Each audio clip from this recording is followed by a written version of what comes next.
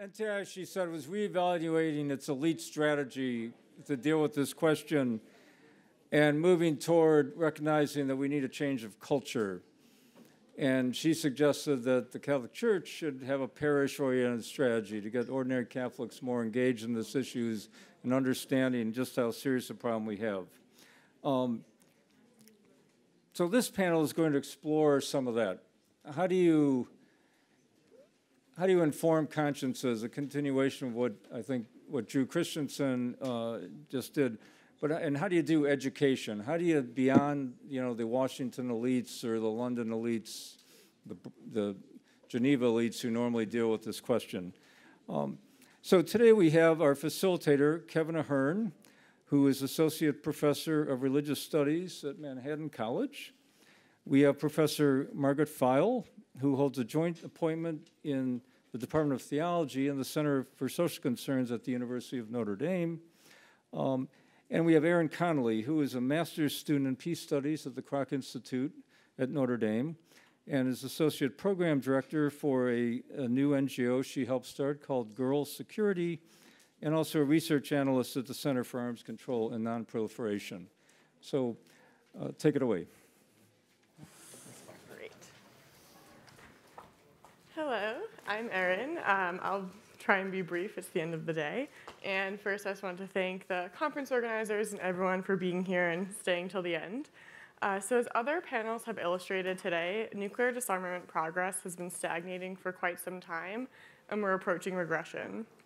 U.S. leadership to reduce the threat of nuclear weapons seems to have fallen to the wayside, and instead, Trump's erraticism has forced us into damage control mode, where we're studying how Twitter impacts escalation dynamics and how to salvage what was regarded as a landmark multilateral agreement with Iran just a few years ago. The nuclear and proliferation space is a tough place to be these days, and I'm saying that as someone who hasn't been here very long. As policymakers and activists, we are acutely aware of the existential threat posed by nuclear weapons and the incredible amount of physical and environmental destruction, long-term radiation effects, and indiscriminate suffering is disturbing to say the least. And as wonks, we talk to policymakers on Capitol Hill, activists, and everyday citizens about these issues and their importance. When we do so, it seems many are aware of the threat, but unwilling or uninterested in taking action, or just simply unaware of their own agency when it comes to a topic as intractable as nuclear weapons. So while policymakers in DC hold the legal power over US nuclear weapons policy, they're held accountable through their constituents. Members of Congress generally want to get reelected, and because being strong on defense has become such a serious voting issue, it's often cited as a reason not to engage in nuclear force reduction. But what if we flipped that? Only a generation ago, nuclear disarmament was a voting issue, and politicians who didn't support it faced a tough re-election campaign. However, the lack of public awareness in recent years has led to virtually a blank check for nuclear policy, and the gap between the public and policy has deepened over the years, but it's not insurmountable. In 2018, my colleague Kate and I set out to start the long process of closing this gap. We were new to the field and eager to share our passion, wondering how we had stumbled into an existential issue, one that we felt probably should have come up once or twice in our education before we arrived in DC. So we looked to the next generation. And Gen Z has already proven their investment and engagement with existential risk through climate change, as has been talked about here today. And through public education, we can make nuclear policy a pillar of this risk conversation moving forward. But this requires conscience raising that transcends generations and maintains nuclear accountability through time. So through our project, when we decided to start with Gen Z, and we met students where they were. So we went to the classroom. And we wanted to target a Manhattan Project site and chose Richland, Washington. Kate grew up there, and we saw a community built on nuclear weapons technology, and one with the second most offensive mascot in America. It is a mushroom cloud. Would have a stronger foundation of nuclear history, but we were wrong. Before the presentation began, we gave out a brief survey, just 9 questions, the basics of who has nuclear weapons, how many nuclear weapons, who has suffered a nuclear attack. And through this, we found 24 different countries were listed as having suffered a nuclear attack. 36 different countries were listed as having nuclear weapons, including Africa. And in terms of numbers, students put anywhere from 0 to 1 million nuclear weapons in the world. But one of the most common answers was too many, and we can work with that. Our Nuclear Weapons 101 provided the basics of nuclear weapons history and policy in plain English with no bias. Kate and I didn't agree on everything, so that really grounded the presentation on the facts. And we wanted to empower students with information and allow them to make their own conclusions. We found students to be incredibly engaged and concerned that no one had really talked to them about this before. And honestly, students ask the hardest questions. As part of my job with the Center for Arms Control, we focused on educating members of Congress and their staff on nuclear weapons policy, yet high school students are often the ones to actually stump me because they don't share our basic assumptions, and they approach nuclear weapons policy in an incredibly different way, and they're often more interested in cooperation instead of domination. And one student asked us why no one sanctioned the United States for developing a nuclear weapon when we seemed to sanction everyone else for doing the same. We were consistently asked about a shield or missile defense, and if the shield was us shooting incoming nuclear weapons with our own nuclear weapons, or if it was some sort of force field. And why didn't we just nuke North Korea once and for all? We worked through each of these questions, challenging students' perception and even our own of what US nuclear policy is and what it should be. We found the next generation eagerly asking questions and actively participating while looking for our next step. The next step is key. Awareness and education are important, but tying it to action is what's going to create change. As policymakers and activists, we must consider how it is we can involve students, teachers, and the general public in this traditionally exclusive debate. What can others do to use their voice on this topic? Because not everyone's going to commit their whole life's work to it. While seemingly mundane, letters and calls to representatives can make a difference, but we should also think bigger.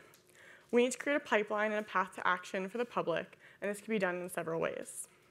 First, we need to connect the nuclear weapons issue to personal definitions of security. Girl Security, where I work, works to empower girls to participate in the national security debate and redefine it for themselves.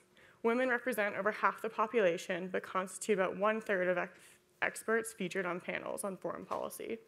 And our programs happen in and outside the classroom, providing girls with frameworks to approach national security.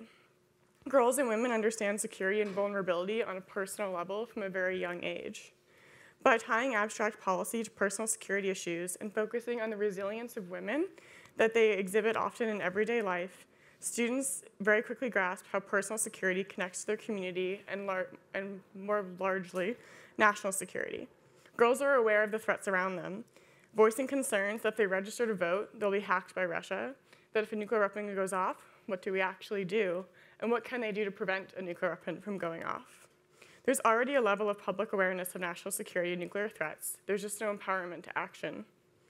And secondly, we need to connect nuclear weapons issues to other issues that young people care about and are already acting upon. This isn't a new, novel idea, but a recent report focusing on millennials in war by the International Committee on the Red Cross found that 54% of millennials believe a nuclear attack is likely to happen within the next decade, which makes sense given the fire and fury, the skirmishes between India and Pakistan, and the unstable relationship with Iran. But somehow, with this massive concern looming, nuclear weapons ranked as the least concerning issue among the 12 issues presented to millennials. Corruption, unemployment, and increasing poverty topped the list. All across the globe, but especially here in the US, young people are increasingly taking to the street to march and vote in favor of transformational action. And they're doing this on things like climate change, gun violence, social justice, anti-corruption. And it may not seem immediately obvious, but nuclear weapons touch and in fact exacerbate all of these issues.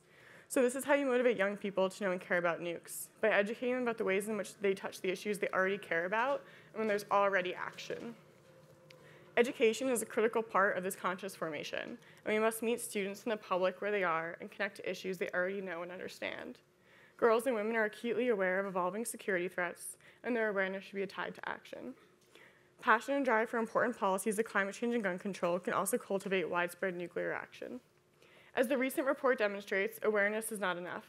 Nuclear weapons are on the public radar, but still appear out of reach. We must move beyond awareness and towards empowerment in order to cultivate accountability and change, and students deserve to be treated for what they are, agents of change. And if we do that, we might just move beyond deterrence.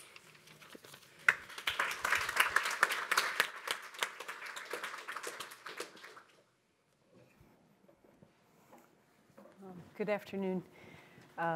It's a delight to be here, and thank you, Drew, for organizing this, and Ruth and Anna for all of your work on this as well. And thank you, Erin, for what you just said. One of my most formative experiences was with Joan Kroc in San Diego when I was transitioning from high school into college at Notre Dame, where she had just funded the Kroc Institute there in collaboration with Father Hesburgh. She started a group in San Diego called Mothers Embracing Nuclear Disarmament, and we went to Balboa Park with our mothers to advocate. And I feel like she's with us here today and would be happy to hear of your efforts, Erin. So there is a handout going around. I've been asked to address formation of conscience, and I worked on a chapter as part of a volume that Drew is editing. At the Vatican Conference in 2017, when Pope Francis issued his statement in which he condemned not only the threat of use of nuclear weapons, but also the possession, it raised a number of questions that I think we've been unpacking in the last few sessions. And I was leaving that conference with others asking, well, what work is needed ethically and theologically to help form the consciences of U.S. citizens regarding the possession and use of nuclear weapons? I think that people at that conference from other countries were much more optimistic than I felt leaving that. And in conversation with other of my compatriots, we realized that it's a pretty daunting task for all of the reasons that we've heard today. So on the handout that I've given you, I excerpted Gaudium et Spes 16, and I think we've already referred to this as a description of conscience, and I'll leave you to read that. But the Catholic both and do good and avoid evil is right at the heart of what I hope to unpack today. And I've also given you a little description of conscience. I think Richard Gula's book, Reason Informed by Faith, is a good source to consult here. And he says, conscience is another word like sin, often used but little understood. It involves the capacity to discern and choose the morally right course of action in a particular situation. And in doing so, a person brings to bear a lifelong process of formation of conscience. And each person has the obligation to form his or her conscience as fully as possible and to follow it. Because the human person is social, conscience and the process of its formation are also socially situated. Adequate formation of conscience on a given issue will entail several steps, including seeking full and accurate information, consultation of trusted persons with expertise relevant to the situation, consideration of the Church's teaching found in Scripture and tradition, drawing upon the wisdom of personal and communal experience, and most importantly, prayerful discernment of the movement of the Holy Spirit as one seeks to apply guiding moral values in a particular situation. So as I anticipate making a certain choice, I'm invited to ask, who am I becoming as a person in relationship to God? Will this choice express the full freedom and authenticity of the person God created me to be, as one made in God's image? Applying this general framework of formation of conscience to the nuclear context involves unpacking several categories of information for discernment. First, systemic considerations are especially relevant for the formation of personal and social conscience in the case of nuclear weapons due to the particular circumstances governing their development and production. And secondly, the highly toxic nature of fissile material requires awareness of the real risks of nuclear waste and contamination, particularly in relation to the most vulnerable members of the biotic community. Thirdly, nuclear weapons pose a limit situation for humans' relationship with the rest of creation, drawing attention to the link between genocide and ecocide. So holding these three aspects of nuclear weapons together, I think it's possible to approach formation of personal and social conscience through specific questions for personal and communal discernment with the support of the ecclesial community. So the first area I'd like to address with you, the systemic aspect of nuclear weapons. In her seminal work on secrecy, Cicely Bach notes that those working on the Manhattan Project, some of the world's greatest scientists of the time, were not informed about the scope and aim of their research, though they often guessed, she writes. They were asked to disguise the nature of their work in letters to friends and relatives or to talk in empty terms. When looking for a site for the project, townspeople were falsely told that the project had to do with the manufacture of electric missiles. Without feedback and debate concerning their undertaking and without day-to-day contact with the rest of the world, the scientists were an easy prey to complete absorption in their task and to denying or rationalizing away any doubts about their own role, unquote. Driven at least in part by the excitement and sense of power born of secrecy, they continued working on the project even after Germany's surrender in spring of 1945. By early 1944, what had proved a highly motivating object of desire for many scientists, that is, developing nuclear capability before Nazi Germany and keeping that technology out of Germany's control, had lost its power. Germany no longer posed a threat in that regard. For others, the real political aim of the race to build the atomic bomb was to attain leverage over the Soviets. In March of 1945, General Leslie Groves, director of the Manhattan Project, acknowledged as much in a casual dinner conversation among colleagues at Los Alamos. For Joseph Rotblat, a young Polish-born physicist present at the dining table that night, Groves' aside proved decisive in shaping his own opposition to the project. At a time when Germany could still have prevailed, quote, Russian soldiers were dying by the thousands in order to defeat the Germans, and Groves was speaking of them as if they were the enemy, more than the Germans, unquote. Thereafter, Rotblat resigned from the Manhattan Project on moral grounds. Later, in 1955, he would co-author a letter with Einstein and others to the general public opposing the nuclear arms race. Following Jacques Ellul, Darrell Fashing writes of Oppenheimer's assessment. Oppenheimer gave a speech at Los Alamos in which he said, if you're a scientist, you can't stop such a thing. If you're a scientist, you believe that it is good to find out how the world works, that it's good to find out what the realities are, that it's good to turn over to humankind at large the greatest possible power to control the world and to deal with it according to its lights and values, unquote. And Fashing writes of Oppenheimer's view, we call this the technical imperative. If it can be done, it must be done. So when one of the Manhattan Project scientists, Leo Szilard, tried to get a letter of protest from the scientists to Chicago, in Chicago to President Truman, it was effectively subverted for security reasons. Technical experts were not supposed to raise ethical questions about mass death. They were supposed to follow orders with unquestioning obedience, unquote.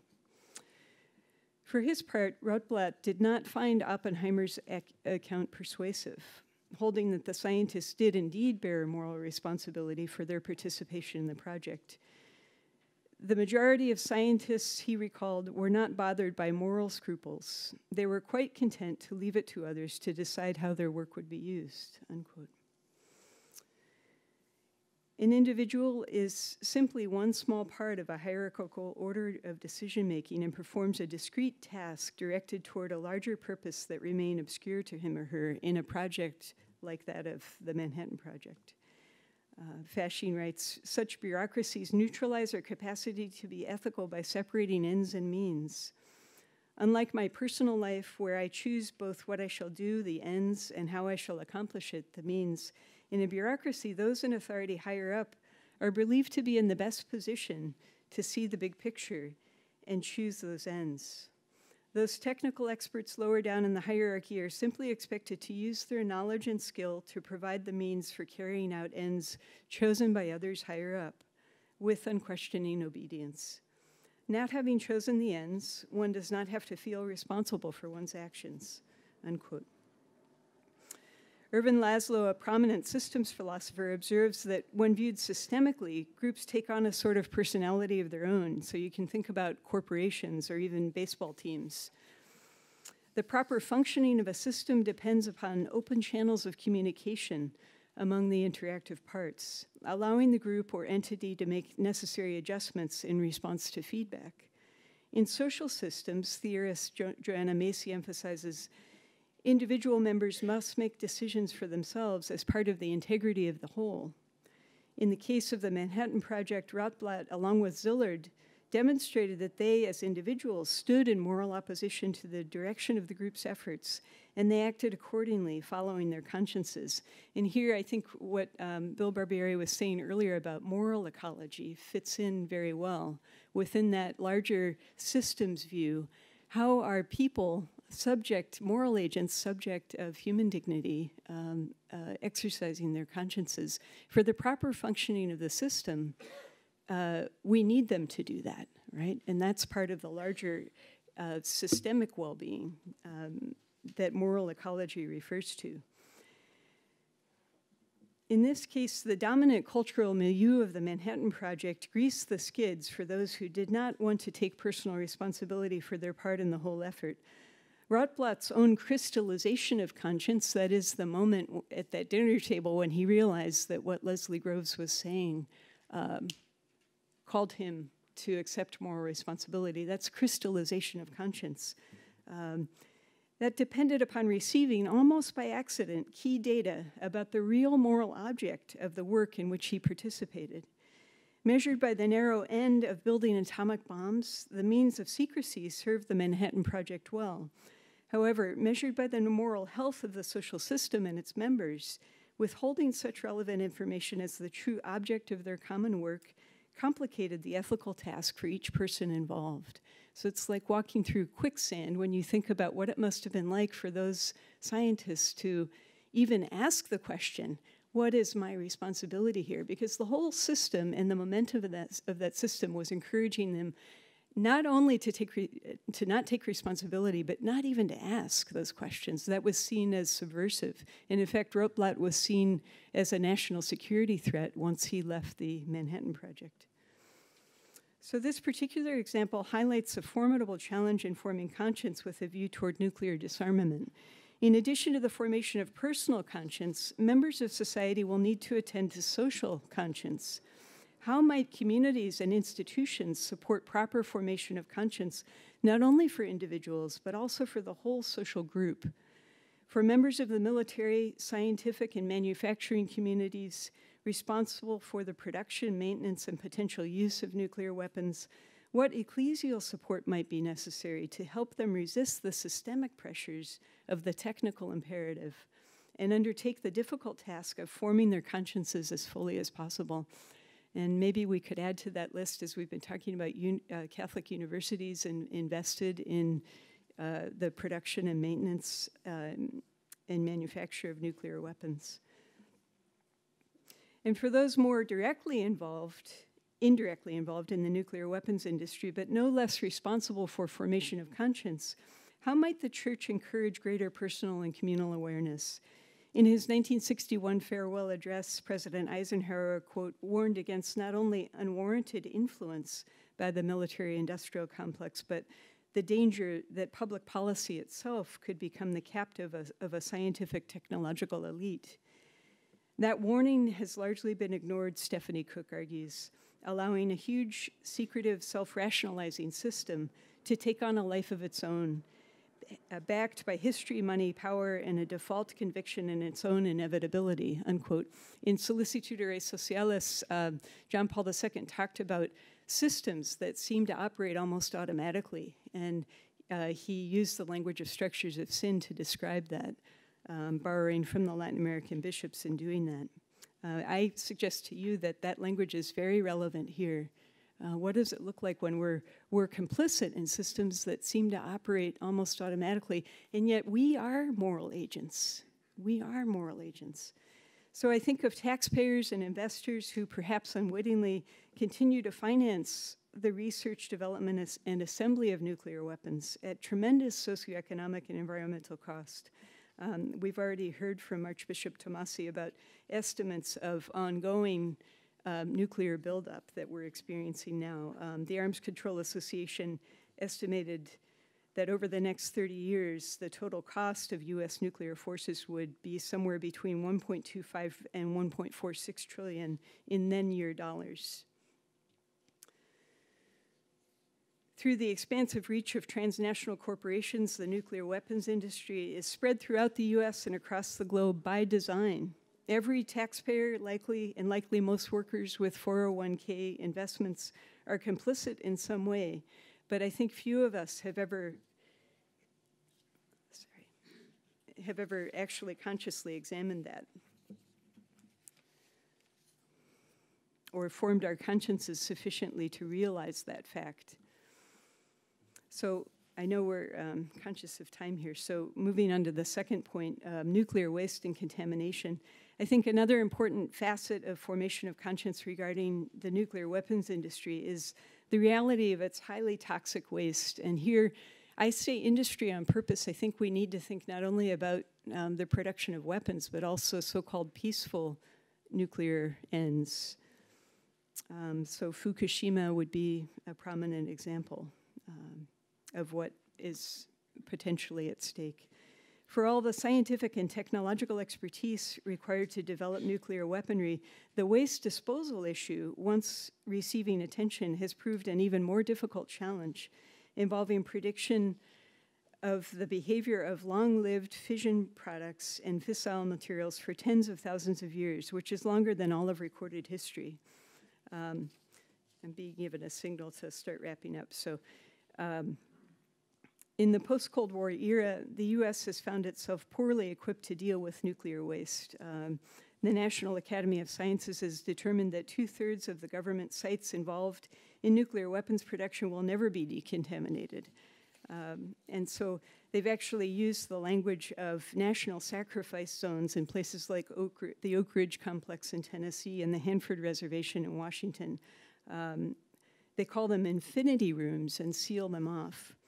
This metaphorical language of infinity rooms and national sacrifice zones belies the actual consequences of the headlong pursuit of nuclear power, with very little thought given to the long-term ramifications for material creation. The apocalyptic scenes described by Pedro Rupe and other survivors of Hiroshima and Nagasaki portended further sacrificial scapegoating. If it was possible to obliterate whole cities in the name of geopolitical strategy, not just Hiroshima and Nagasaki, but also Tokyo, Dresden, and other population areas before them, it was not a large leap to rationalize the sacrifice of the rest of material creation. The Earth itself and all its inhabitants and ecosystems became a scapegoat for the pursuit of what was thought to be the ultimate power, now ostensibly under human control. So, and I have more regarding the effect on indigenous peoples. I think that Marianne pointed to that poignantly, and I would want to echo what she said. The last thing I would want to mention is the link between genocide and ecocide. Jonathan Schell observed that the peril of human extinction in a nuclear holocaust is the middle term that links genocide and ecocide. The development of nuclear weapons took root in a trend toward the increasing destructive capacity of conventional weaponry and concomitant disregard for non-combatant life, as well as ideological rationalizations for the extermination of whole peoples and cultures. Turning a blind eye has also extended to the exponentially growing destructive effects of human activity on the natural environment. Nuclear weapons development prepared the way for a sort of inertial acceptance of mass extermination, not just of the human species, but also of the whole ecosphere. So Schell writes, in other words, nuclear weapons and nuclear strategy, which actually trade on genocide for political purposes called mutual assured destruction, threaten not just individual people in however large numbers, but the order of creation, natural and human, and this is something new, unquote. The very relational structures that bind together individual members of a wide variety of systems, familial, social, political, economic, cultural, and ecological, and provide them the context for their existence is at stake. The magnitude of the prospect of ecocide means that formation of conscience regarding the possession and use of nuclear weapons must involve communal and ecclesial structures of support that encourage dialogical exploration of these manifold strands of interconnection, woven into the very fabric of God's creation, reflecting the Trinitarian interrelationship of God's creation. And it's something that Pope Francis emphasized clearly in Laudato Si. So on the handout that I gave you, you'll find there a potential guide for ongoing formation of conscience. I was thinking mainly about the parish level as I developed those questions. It's not at all exhaustive. It's a starting point. But as Drew was mentioning, and I was talking last night with Carol, there's such a need at the parish level for this kind of work. And so you have that before you. I don't need to walk through that, but we can certainly talk about it. Thank you.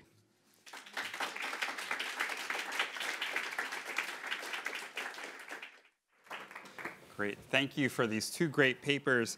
The field of peace studies, as many of us know, has helped to unpack this notion of structural violence and structures of violence and in relation to positive and negative peace. And I think Margie's paper, but I think it was reflected in action with Erin's paper here, speaks about the power of systems and the power of communities. Right? And we have these systems or these structures of violence, or maybe from a theological language, structures of sin, that are threatening the common good, threatening human dignity, and threatening life as we know it on this particular issue. It seems to me, though, if we look at successful social action movements over time, social structures of violence have really only been able to be overcome by other sorts of organizing, other types of systems, other types of, you said, ecclesial support structure, right? So I think a big challenge for us going forward is how do we mobilize, how do we capacity build, how do we support existing structures, like the very, very, very good structures that are represented in this room, Catholic Peace Building Initiative, the Pax Christi, the Catholic Nonviolence Initiative, and other NGOs here. And then how do we talk to each other? So I think this space is a really important space, and I hope we can continue it, and thanks to Drew for this. If we look at the successful movements, earlier was mentioned the landmine campaign, but I think we can also add to that the Jubilee 2000 campaign. Efforts where middle-range actors, to borrow language from John Paul Lederach's peace-building pyramid, the middle-range actors like NGOs, civil society groups, that can have more of a play getting to parishes, engaging young people, but also engaging systems and positions of power. So I think a challenge before us is how do we beef up our collaboration and our coordination amongst ourselves going forward. And I see a lot of hope for this. So I have a question for Erin and then a question for Margie here. Erin, you mentioned your organization, I think, is a great example of young people taking action on this issue. And oftentimes young people are seen as the future of the church or the future of the world, but not quite the present. There's often this language like, you're the future. But I think what is very frustrating as a former activist and a former leader of an international youth NGO, one of the challenges is that young people are disproportionately impacted by war, right? Either as sent off as soldiers or as victims of war, right? If you look at the number of victims who are killed in warfare, young people are disproportionately in that number. Yet the decisions that are made are not young people, the people in decision-making structures. Within the UN system, there has been a move in the last 20 years to speak about the value of youth participation in decision-making, but that hasn't quite reached its way into this realm of disarmament. So I'm wondering if you could just talk about give a case as to why young people should be at the table. Great. Well, thank you for that. So I think through my experience, I'm not sure how many of you have kids. I do not have children, but working with high school students is a humbling experience. Just because I think when you have the next generation, whatever generation that may be, and they challenge your own assumptions, I think it's good to kind of have a gut check on your policy.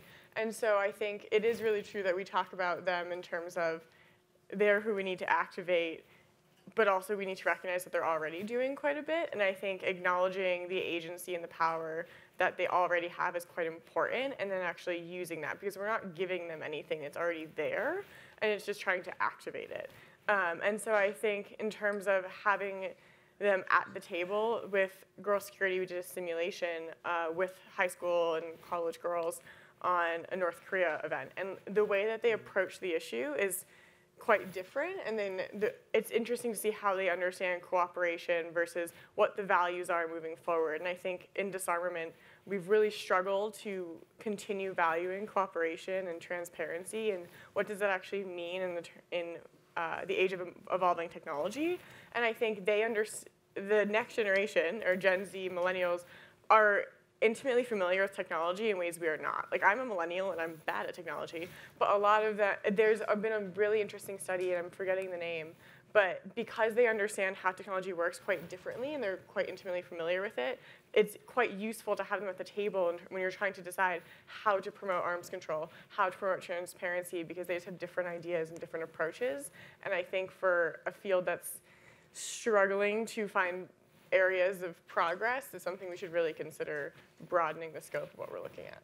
Yes. Several papers today talked about the need to think out of the box, right, to experiment, and I think some of that energy can come from that. Just to pick up on that for a minute, you had mentioned earlier the issue of gun control and how that has mobilized a lot of young people today. Do you see connections with that and the nuclear issues? I once had someone explain to me in a bar that nuclear disarmament and gun control were the same. I don't think they're the same. I think that there are, in terms of, when you look at the threat of gun control and nuclear weapons, they are quite different, even though they are both arms. But I think in terms of the similarities, what we should be focusing on is the threat to personal security and the intolerance for that kind of threat to be so pervasive in the United States. And I think there's just not that same level of acceptance in terms of, like, oh, we have to do this for national security, or like it's your right to have a gun, it's your, like, the national security, we have to have all these nuclear weapons. I think the next generation is really questioning the very foundations of what we've assumed, and I think that will be quite useful in pulling it forward. Yeah, great, awesome. A question for Margie. Oh, do you want to speak on that? Yeah, please. Just tying in our earlier discussion about nonviolence, if we take seriously the 2017 World Day of Peace message, nonviolence, a style of politics for peace as a way of life, I wonder if there might be more room to connect advocacy around gun control and advocacy around nuclear disarmament through the lens of asking, who are we becoming as a people? And to the extent that our moral horizon is determined on the basis of fear, do we need to shift our moral horizon and envision the good, the better, what a world would look like without nuclear weapons, what the United States would look like without guns totally out of control, right? Is there a similar impulse in driving both the proliferation of nuclear weapons and the proliferation of arms, particularly in this country? So I think there's more to explore there. Excellent, excellent. We had mentioned, you had mentioned, Margie, but also, but other people have mentioned that Pope Francis has indicated that he wants to add nuclear weapons to the Catechism of the Catholic Church. He has done that already with questions on capital punishment. A lot of pushback from certain sectors of the U.S. Church on that issue, and I assume we'll also maybe see that conversation on this issue if we can amend our catechisms, at least the online version. But I think there's some good news and bad news on the question of the Catholic potential to mobilize people in the United States. So according to the Pew Religious Landscape Survey, only 30% of self-identified Catholics, only 30%, say that they turn to the church or to their religion as a source, as the primary source for moral guidance on what is right and what is wrong. They go to other sources, common sense and others. Now, we can think of putting natural law aside, but if you look at evangelicals and Mormons and Jehovah's Witnesses, the number is in the 70, 80%. So it's quite a big difference. But that's maybe a bad news or a challenge, but the good news is that's 30% of 70-something million people. That's still a sizable percentage of the US population. Right? And we have 17,000 schools across the country, 200-something universities. So how can we better use these networks, these institutions, even from your experience at Notre Dame, to get this word out and to use the structures that we already have without inventing new ones? Yeah, thanks. And we haven't even begun to scratch the surface of what's possible. I remember in my own formation, the Peace Pastoral was coming out the year that I started as a freshman at Notre Dame, and we had policymakers and people from the Bishops' Conference and Brian Hare coming to visit on a regular basis, unpacking that document. And for many of us who were formed that way, it changed the rest of our lives in terms of what we chose to do. So if there were that kind of reinvigoration of moral imagination and leadership, that would make a big difference. But I also think it can happen from the grassroots, from the ground up, and we've talked about that a little bit. I'm part of a Catholic worker community in South Bend, and I think the Catholic worker movement as a whole, especially in the United States, can be a powerful conduit for formation of conscience. I think certainly educational institutions, the network of Catholic schools, K through 12 and then higher ed, is a tremendous resource to be tapped. I take the critical point raised earlier about complicity there. I think that's a real question. If we were to address those questions of complicity more forthrightly, what you said a moment ago, Aaron, about young people challenging, and to allow ourselves to say, gee, if somebody raises a question that makes me wonder about my own commitments, maybe there's something there for me to discern. Maybe that's part of my formation of conscience. I think our educational institutions need to do that as well. And I know Notre Dame would be among those, right, to ask those sorts of questions. If that were to happen, I think it would generate momentum because there'd be greater credibility. And credibility, I think, is something that our ecclesial institutions need to work on. Yeah, that's excellent. Yeah, and you mentioned the Catholic worker. I just do a quick push as a member of the Guild for Dorothy Day's canonization. I think her narrative, her witness can be very powerful going forward. So let's all pray to get those miracles so she can be made a saint these days. All right, so let's open up this conversation because there's some great ideas that have been boiling up and really converging with the papers today right now. But I would love us to think about where we can go after this conference. And especially if you haven't yet spoken today, we'd love to get some voices here. So please, yes.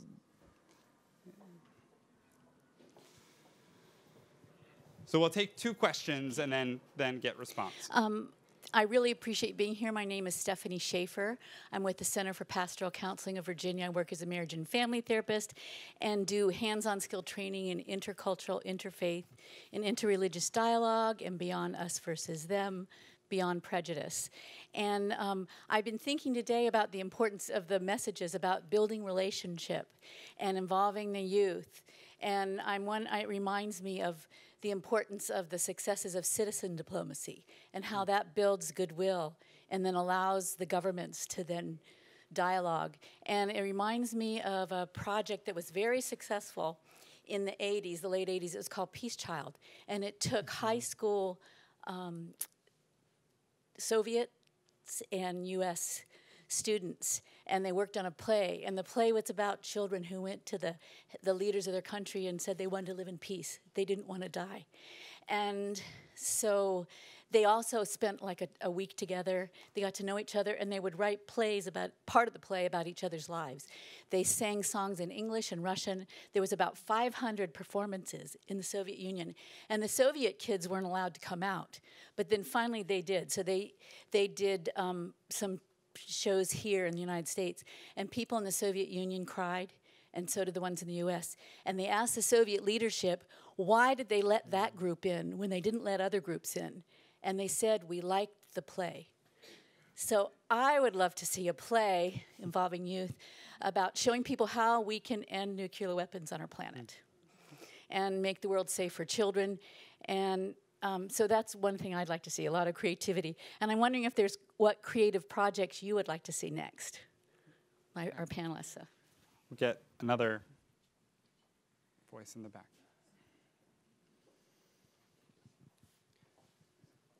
Scott Buren. I'm a non-lethal weapons instructor for the Pennsylvania State University at State College. I'm responsible for teaching a non-lethal weapons elective at the various war college. Unfortunately, that has been diminished significantly over the last year and a half. So we're not getting out there like we used to for the last 15 years, and that's very unfortunate, because it's not the technologies from taser to millimeter wave and microwave technology, it's the mindset. It's about understanding provocation, and we're losing that. So actually, instead of becoming more or less lethal, we're becoming more lethal. In fact, I'm a Marine veteran. I have the utmost respect for General Mattis, our former Secretary of Defense, and knew him as a professional colleague. But I think it was wrong about our military becoming more lethal. I think we have to understand the less than lethal technologies, the mindset involving non-provocative acts, negotiation, et cetera, and we're not doing well there. I came here for a boost of energy, and I got it, especially from this panel. So thank you very much.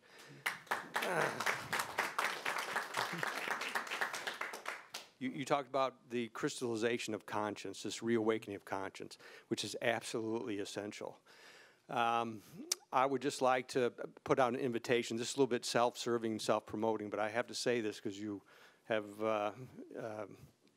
motivated me to do this. We talked about what we can do. I'm part of the beginning of a major project in a little town called Carlisle, Pennsylvania. And actually, it's not so little. It's pretty significant. If you know anything about Carlisle, you're probably familiar with Jim Thorpe, the home of the Indian Industrial School from 1879 to 1917. But it's also the home of the U.S. Army War College, a top-level school, which Richard Love knows well.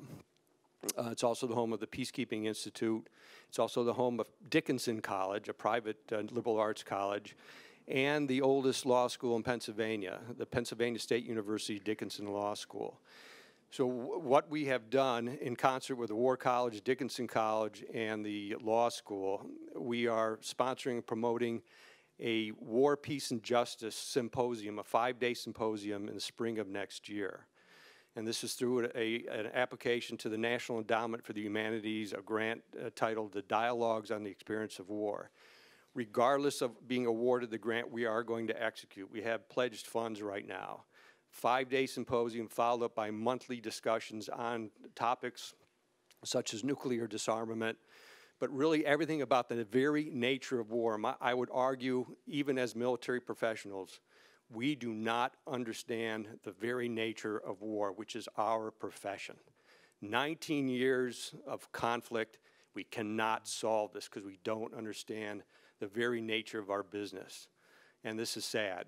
And so what we're trying to do is raise the consciousness of the community amongst war, peace, and justice to get at these issues. And we have been blessed and graced by the Commandant of the War College, Margie Ensign, the president of Dickinson College, and Dean Daniel Conway, the dean, who have offered their infrastructure gratis for this symposium. So this is, and we're also working with our local parish as well. So this is a gift, and thank you. I needed the shot in the arm because I wasn't sure if this was possible or even the right thing to do, but thank you, because it is about reawakening the moral conscience, and it's got to start with a community to let our leadership know that we want to be heard and listened to, and we're part of this little triad. Thank you. So creative. Yeah, sure. So it's a really great question about what creative opportunities there are moving forward. And I think something to keep in mind is it shouldn't just be for like the youth. We should do this horizontally and vertically. And so I know there are efforts within the nonproliferation space now, this organization called N-Square, and they've been doing really interesting work trying to get this kind of dialogue in other spaces. So connecting it with artists, with filmmakers, with people who are traditionally not involved in these conversations, and I think that will yield really creative outcomes. And also, in regards to people who are younger, I think we have to kind of think bigger about, yes, there's social media campaigns, but also promoting some sort of international dialogue and understanding. And so promoting empathy and really what security means to different people in different countries, and understanding that your security shouldn't come at the expense of someone else's. And I think that redefining what that means is really important. And so facilitating those conversations and reconsidering what security is in light of things like nuclear weapons and climate change, but also just I was never asked what security was for myself. And so I think like having a more Socratic method through education is really important. And I think allowing students the freedom to explore what they think these notions are and how they should be manifested will yield the most creative outcomes that I can't fully think of right now. But I think having that dialogue in the classroom and allowing more space opposed to the top-down method of, the only thing that was mentioned to me was we built nuclear weapons, dropped them in Japan, then we had the Cold War and we won. And like that was the whole thing. And so I think having a more nuanced conversation and allowing people the creative space to explore what that means is really important, and that will help yield bigger change. Just a thought about the creative aspect. I was in Chile during the plebiscite campaign against Pinochet. The last 2 years of Pinochet, I was there. And leading up to the plebiscite, every night on television, the No campaign had 15 minutes allotted to them on television. And the best artists and Madison Avenue quality advertisers shaped that campaign. And it was really powerful and inspiring, so that people dared to vote no to this dictator who'd been there for 17 years, a brutal dictator, and managed to overthrow him nonviolently. It was amazing. So when I think about what's possible, I think, you know what, I was there for that. We lived through that. That actually happened. And I tell my students that to stoke their moral imaginations, to say, what could it look like here? There are lots of manifestations. Imagine if we could get artists and filmmakers on board to really put our attention, our energy into this. The energy that went into developing the Manhattan Project, what if we could harness that energy and redirect it? We can do it, right? We can do it. The other thing I would say about the efforts that you're doing in Pennsylvania, thank you for doing that. And it's a great example of the power of community. And when we're faced with structures of sin in which we find ourselves, we suddenly realize, oh, am I complicit in this? I begin to ask that question. One of the dynamics of social sin is that I can't, if I'm in the midst of it, I'm morally blind to that. I actually need other people in the community to help me see that. And that's one reason why dialogue and communal discernment is so important. So the more fora like this and what you're doing in Pennsylvania, the better. And that can happen, as we said, at many different levels, all the different systems that we've been talking about today. What if it were happening in all of these different areas? Yeah. Great. So we'll take two more. Yes, and then, so starting, all right, why don't we start there since yes, okay, sorry, thanks. Hi, I'm Jeremy Faust. I'm a master's candidate at the Middlebury Institute in Monterey, and I'm currently completing a practicum at the Holy See Permanent Observer Mission in New York, kind of on nuclear disarmament issues. And I'd like to ask the panelists kind of elaborate on how you address polarization, because I think that's kind of like a cloud that hangs over all of this, and it's not just in the secular world. It's in the pews too, and how you can kind of bridge across that gap. And in a similar way, how media fragmentation, because even if you make an artistic piece, how can you get it out to everyone when some people are only reading Fox News and some people are only reading MSNBC? What kind of strategies do you use to approach those challenges? Do you want to take? Yeah, so can we?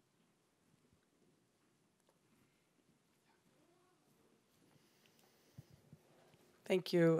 Rose Berger from Sojourners Magazine, and then also with the Catholic Nonviolence Initiative.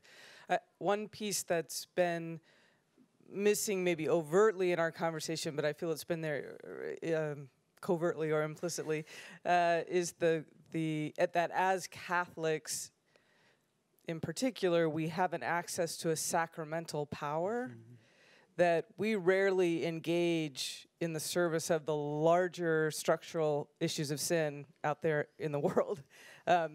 And so I'm wondering, I'm thinking very specifically of the Kings Bay nuclear activists and the way that they brought a sacramental liturgical power into a secular nuclear space. And while they may have spent some time in jail, I feel as if they won the day in terms of the moral, ethical, and spiritual arguments. And that is just one small example of a very radically different way of engaging imagination that's a little bit different from vast social movements, or, but there's a lot to be examined in how the sacramental life that we have as Catholics can engage the principalities and powers of nuclear weapons, which is the other way that we win this battle. So this question of how do we get to that moral imagination, that sacramental imagination, I'm encouraged to hear more about that. I mean, one thing I wondered about is, people don't get converted necessarily. Maybe in this context with many academics, we're converted intellectually first, but most people are converted experientially first, and then they try to figure out what's happening to them. So do we need a nuclear trail of lament in the United States, where we take our students on a nuclear journey of the nuclear history of the United States? What are the other ways that people become converted at the front lines of the Detroit River, where the old Revere Ware nuclear site just collapsed into the river over Thanksgiving? So what do we do to bring students there to say, what happened in this place? What's the deep history of this place? And then that's how you begin to open an imaginative conversation that has ripple effects much larger than what we can control. Well, the polarization question, you'd be amazed the bridges that get built washing dishes at our drop-in center at the Catholic Worker in South Bend. Dorothy Day has, I think, the power of the works of mercy, as she envisioned it, is true. That no matter where people find themselves on the political spectrum in a very polarized society, beginning with the people right in front of us and saying to each other, you are loved by God and subject of dignity, has a tremendous bridging effect. And I think, to get to what you just said, Rose, there's a sacramental quality to that, certainly for Dorothy, but in our Catholic worker community, that's a very important element. We have a chapel in our drop-in center, the Chapel of the Holy Spirit, and the work that happens there, I think we would all burn out quickly if it weren't for that grounding. And I was remembering Dorothy's, in 1976, Eucharistic Congress in Philadelphia, Dorothy gave a talk. That talk was on August 6th, and she was appalled that there was a mass honoring the military that day that said nothing about the bombing of Hiroshima. And in her talk, she brought that together as a form of lament, liturgical lament. And think about the power of our liturgy to invite people into ritual lament as part of a personal and communal examination of conscience. I have never heard that invitation in any of my Catholic formation my whole life. And why is that? Dorothy has been the only person to recommend that or to witness to that practice. I don't mean to be trite when I say this, but inviting people into practicing the works of mercy together, especially where there's polarization, invite somebody to wash dishes and see what happens. It's powerful, and it's baptismal. It reminds us of our baptismal commitment to follow Jesus.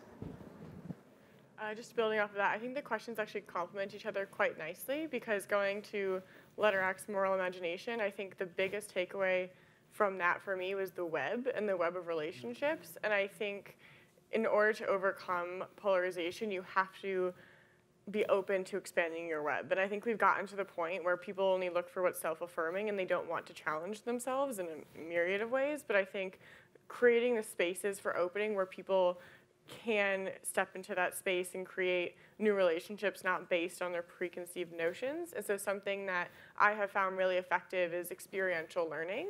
And so we'll do programs with girls we'll have simulations, tabletop exercises, and they're playing roles and they're kind of working through these different ideas and notions in a way that's a little bit removed from themselves, and so they're able to engage in it in a way that's very constructive and very open to other people. And I've found that to be really effective in building bridges, and even those who generally were unwilling to engage in that sort of dialogue really step into it.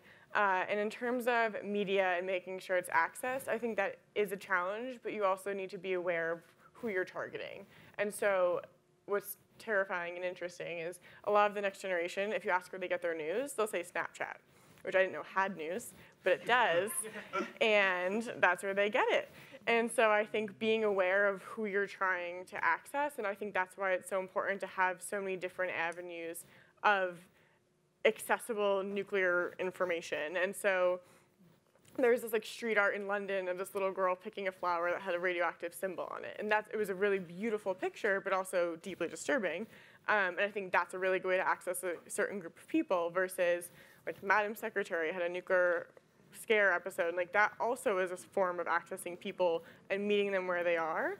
And I think all of that is incredibly valuable. It just has to be tied to this broader movement, and sparking people to ask those questions of themselves, I think, is really important.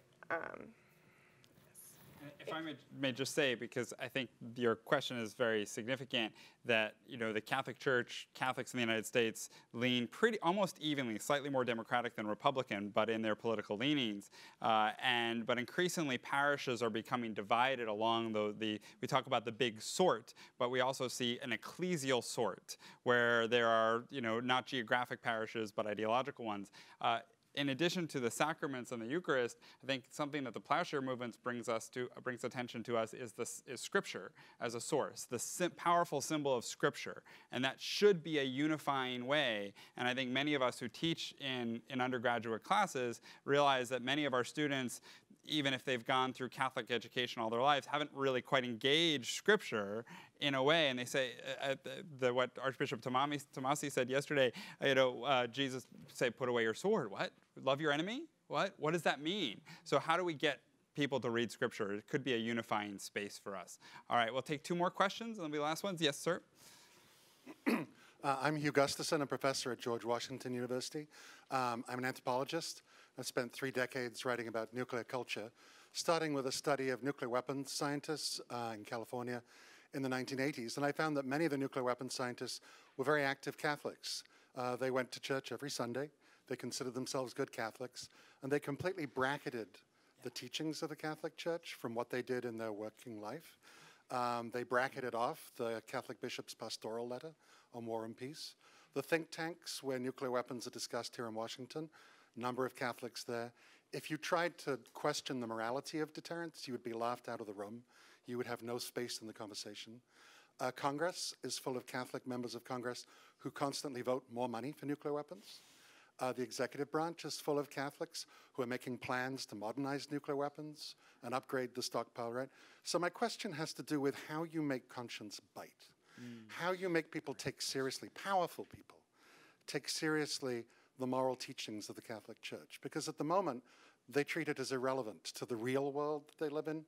The decisions that they make when they vote in Congress, when they work 9 to 5 every day on nuclear weapons, are governed by realism, and Catholic theology has nothing to do with it. So how do you change that? How does the leadership of the Catholic Church make them take the teachings of their church seriously? No, please, we can go with it. You want to go first? Do you want to? Okay. A couple of different strands have come together in your question, I think. One is earlier today we were talking about the level of the heart and feeling. I think it was Alex Bird who talked about visiting Hiroshima and being moved by the memory of what happened there and the collective memory and and then the reaction of the other people with her. I think there need to be more opportunities where people can be moved at that level, not just this level, particularly for people who spend a lot of time up here, right? And that's an occupational hazard. How do you connect the head and the heart and the spirit pastorally? And that ties in with what Drew was saying about pastoral accompaniment. It does not work to accuse people and guilt them. But if we can bring people into relationship in smaller groups, so if there could be discernment groups at the parish level in which people were moved to the level of the heart, what really has happened in the Navajo Nation with nuclear contamination from testing, and then also from the lack of a real option for waste disposal, right? As one example. There's the possibility of lament and ritual being connected there. And again, people together in small groups can reach each other, can help each other see with the eyes of the heart, right? Not just these eyes, but the eyes of the heart. And I think that's the work that really has to happen. And I'm convinced that it's going to have to happen at the grassroots level in these small groups. I'm not waiting for further instruction from people in the hierarchy of the church, although I'm eager and tremendously thankful that Pope Francis and Archbishop Tomasi and others have spoken on this. We have a lot of work to do on the ground. And here in the US, frankly, I think on this issue, the people in the pews need to start that work and hope that the bishops will follow us, right, on that.